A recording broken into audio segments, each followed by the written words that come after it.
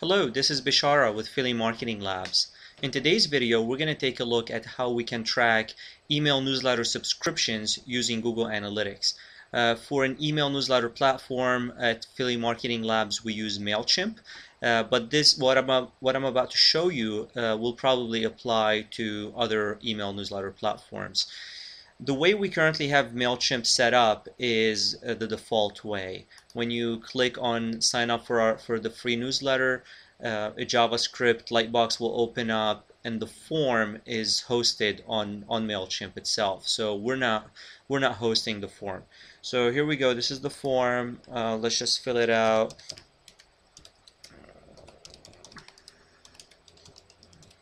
labs.com. And we hit subscribe. Again, this is hosted with Mailchimp, so it's taking a little bit to communicate back and forth. And this is the current confirmation page. So this confirmation page is hosted on Mailchimp as well. So there is no way to insert our Google Analytics tracking code in it, and therefore we can't use it as a goal in Google Analytics or an advanced segment, depending on how you like to track your conversions. So this is the current way. We're going to change that. I'm going to show you how to log into Mailchimp and set up a custom thank you page that lives on your website, so you can track it and have Google Analytics tracking code in it and run advanced segments and all that stuff.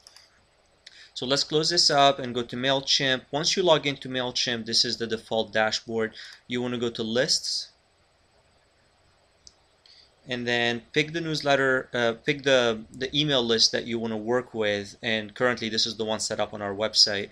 You want to select forms. Mailchimp is running a little slow today. Come on, here we go.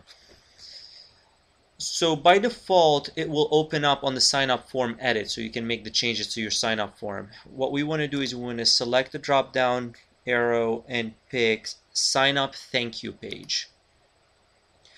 So this will load in a second. Here we go. So this is what we just saw earlier, the confirmation page. And what you can edit it here and add anything you want to it, but what we're really interested in is this section right here. What we want to do is we want to take that thank you page that we created and inserting it here. So instead of displaying the default page, Mailchimp will redirect the user back to our site, to our thank you page that we created, which has Google Analytics tracking code on it. And this way we can close the loop and track this visitor in Google Analytics. So let's go to the thank you page. We'll copy the URL.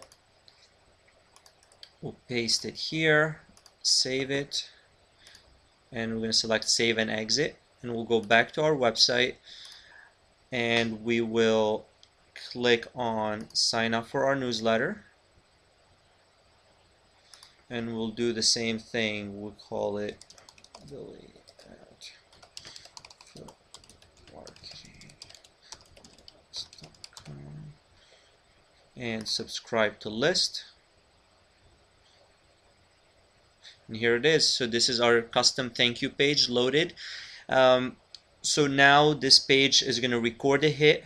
Google Analytics will track it because this lives on our website, and we can build this any way we want. You can enhance this page by having links to your social media channels, subscribing to your RSS feed, a phone number, anything you wish. You can add to this, because now this lives on your website and you have complete control over it. One thing I want to mention is the way this page is loading is in a JavaScript lightbox. This is a custom feature we have on our website. In most cases, this would open up as a regular page, and it won't be in this black frame, and the background will not dim. So this is it. Now we'll be able to track this in Google Analytics.